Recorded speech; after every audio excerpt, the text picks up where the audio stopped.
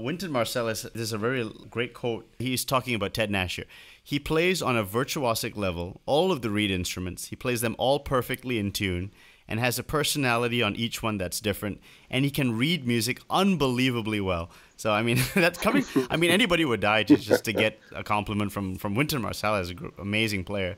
You guys are good friends. We've become really good friends. I was always a little nervous around him in the beginning because, well, he's Wynton Marsalis. And the first time I got called to sub on one of the earlier Lincoln Center Orchestra gigs, I was subbing at a rehearsal for Wes Anderson. And I came in and I sight read all the music. And I am a good sight reader. It's just something you do. When you play a lot in big bands, you do a lot of gigs where you have to sight read, you get good at it. I came in and Wynton didn't understand that he goes, "Did you get all this music in advance? Why, I don't understand. Why are you playing all this?" I was like, no, just reading it. And he goes, "You can read like that?" So he's always kind of messed with me about that.